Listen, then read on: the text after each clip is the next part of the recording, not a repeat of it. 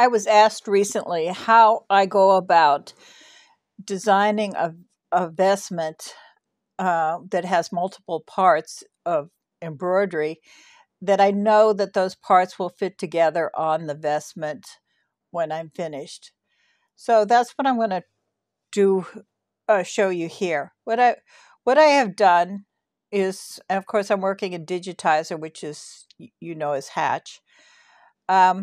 I got off the internet a picture of the back of a vestment. I also have the front of a vestment, but I'm going to show you with the back, and it works the same for the front. So I brought the picture into my digitizing program, and I enlarged it to the size that I need. Typically, the back of a vestment is about, I want to say 30. It's not 36. It's more like 30.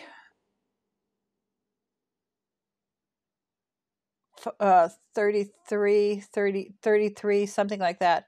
So this is 16, 17, 18, 19, 20, 21, 22, 22, 23, 24, 25, 26, 27, 27 inches, 27 inches across. And it is from the neck,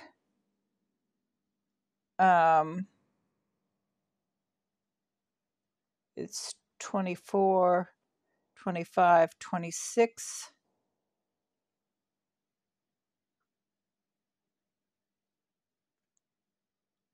34, 35, 36, 37, 38, 39, 40.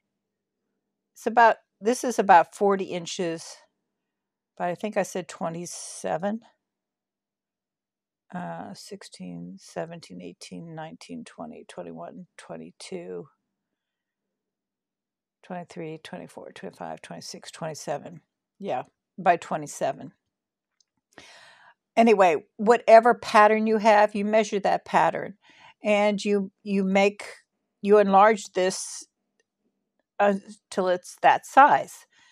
It does the background. You notice it can go even bigger than this. It can go is about 60 some inches, 40, about 80 inches this direction, and it can go 80 inches the other directions, pretty much. So that's more than most things you would work on. So I enlarged the picture so it's that size.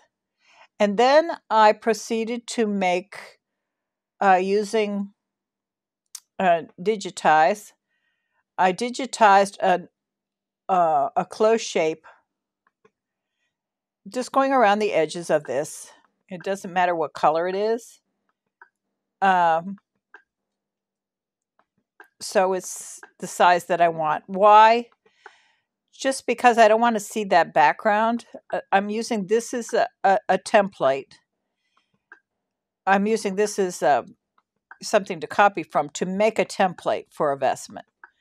And it can be straight up here. I think I am going to, though this is a little slanted in, and hit enter. And now it shows black, but I can change it to any color I want. I actually have this in gold, so I'm going to delete that one and just unhide. So I put this on top of it.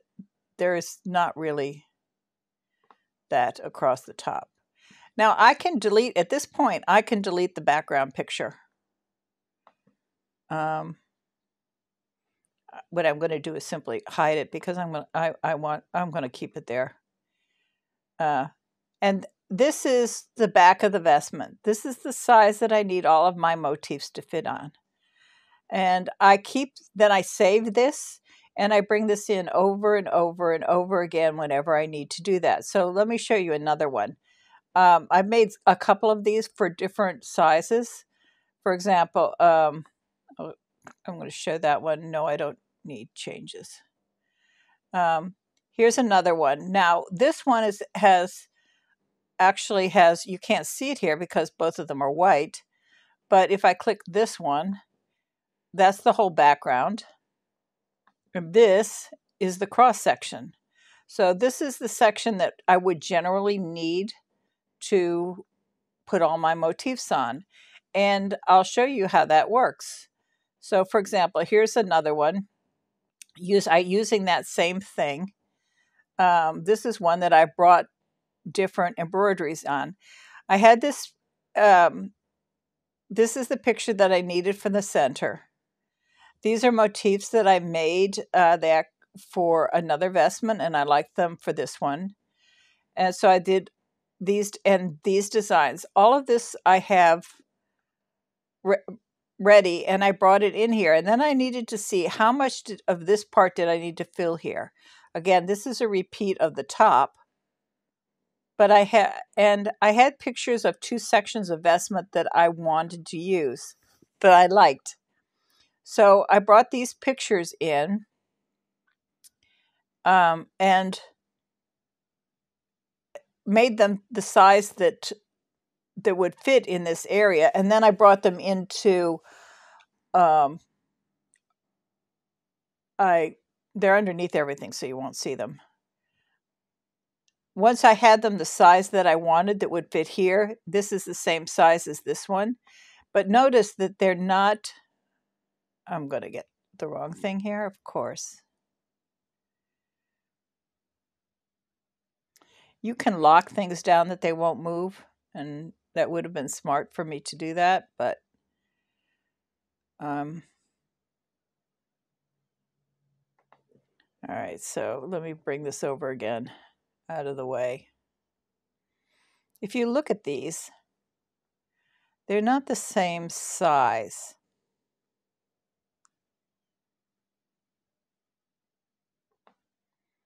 They don't need to be. If you, let me come in a little closer. You'll see what I'm talking about.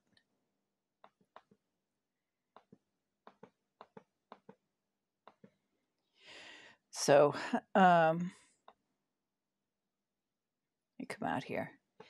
See the trim on the sides of these? Notice it's much further apart than the trim on the sides of these. I'm going to be working with these separately. The trim will be the same when I'm done, but the design was what was important to me. And I needed that design to fit in. All right, let's come out so we can see the whole thing. I needed that design to fit into this area right here.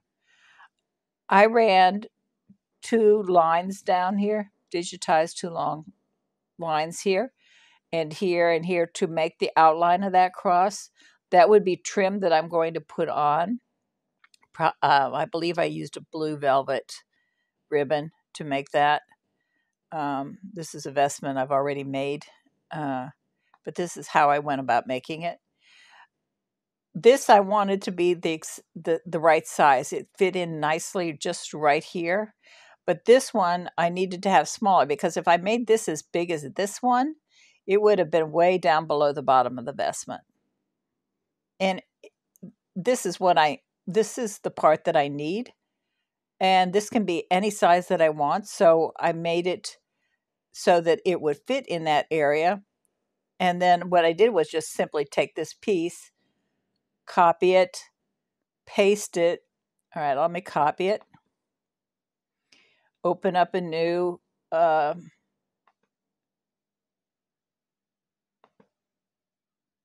design. Come out a little bit on this, and then paste this one. Now it'll paste it exactly where it was in the other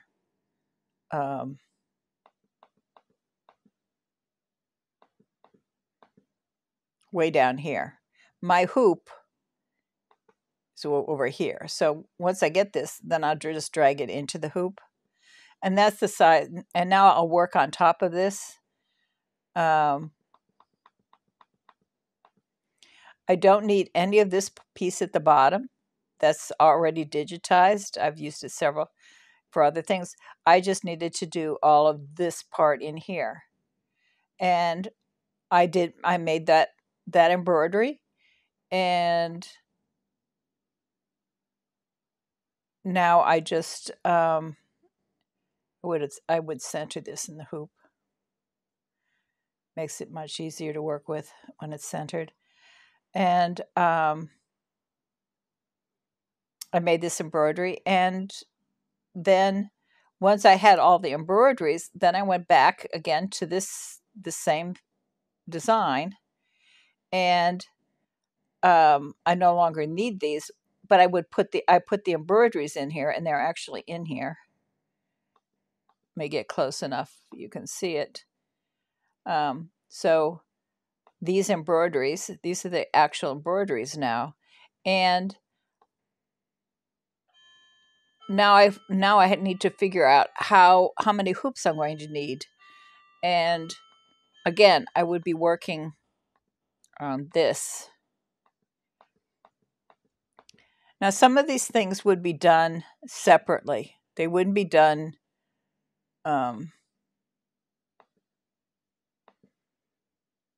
so as I say, this trim is not going to be embroidered. This is just ribbon that will be put down.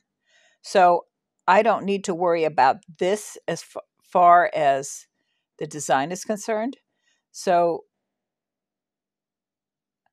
and this centerpiece also is done as a separate design. Each of these fleur-de-lis is done as a separate piece, and this is done as a separate piece. This whole ribbon here, this whole ribbon here, this ribbon below the picture, and each of these end pieces. They're all done separately, and they were sewn down after the ribbon was put down. This was put on top of it. This was sewn into the corners, and these were put down. So none of this was embroidered on the fabric, nor was it embroidered on a piece of fabric for this part here. But these needed to be. So I did cut a column section. I really only needed this column section, but I did, if this was a different fabric, I would cut the whole thing. And then I did embroider this and this on that column section. Then it would be put down onto the vestment back. The ribbons would be put down to cover the raw edge. This would be put down to cover this raw edge here. And it would, if it was a complete cross, again, all of those would be put down. And then I would sew down the fleur-de-lis in the corner and this cross at the top, and add these appliques. So that's how I work. Again, sometimes all of these things need to be done on a piece of fabric, and I need to know how big that cross is going to be. And I use this template to decide those kind of things. Let me see if I can find another one to show you along the same lines. This one over here, notice this has a different type of cross because the centerpiece would not fit in a cross like this. So it needed this extended. So I have a template for that. That's that sort of thing. Let me come down here to one of the ones that I think it's the grapes one. All right, so here's the design. Let me open this up.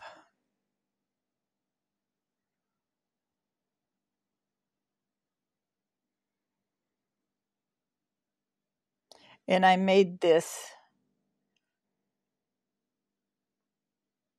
basically from bringing in each of the different sections and putting it on top of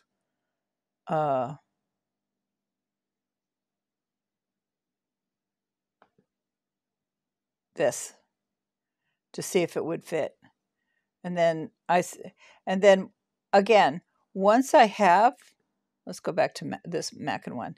Once I have this and I know what I need to embroider, then I come down here to multi-hooping. And again, it's showing me I need, in order to cover everything up there, I need these hoops, all of these hoops. Now, again, this part at the top, all of these are separate pieces, so I don't really need to worry about these 3 hoops here. But I do need to worry about these 2 hoops here and this one at the bottom. So this will go into one hoop. This will go into a second hoop, this part here. And this will go into a third hoop. So it's going to take 3 hoops. And once I know that, I click all of these pieces, and for example, I would click all of these pieces here, this section here, but I don't really want these. I'm going to put these in the next hoop. So I'm going to click all of this part here, and I'll group those together, and they probably are grouped. Pull them out. Let's see. Is there anything there, or is that just sometimes it leaves things behind?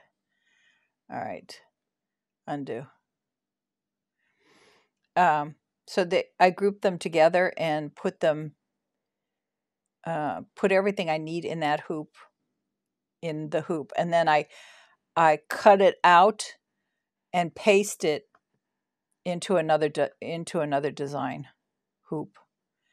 And once it's here, I can move it up or down. It doesn't have to be in exactly the same position.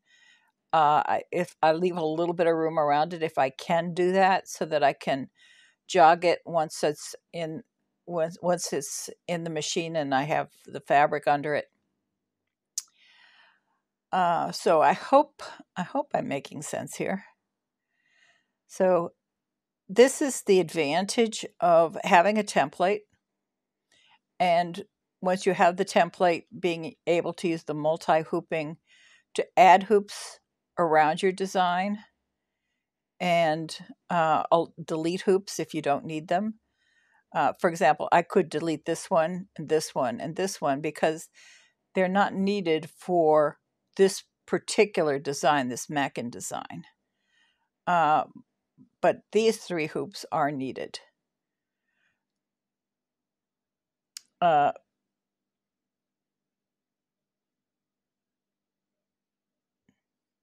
Notice this is showing black because this is actually, if you were to look at this, let me go out of multi-hooping and go back into, let's say, digitize. Once you go back into once you go out of multi-hooping, all the colors go back to normal. See this background here? This is actually, it's the section here, actually these 2 sections here, which were the same as this section here, the one that says blank. Again, you have this one, and then you have this one. It thinks that those are embroidery pieces because they were done with threads. So if I bring up the true view and you come in, you can see there are the threads. The threads are going different directions, so you can see the difference between the cross section and the column and the background section.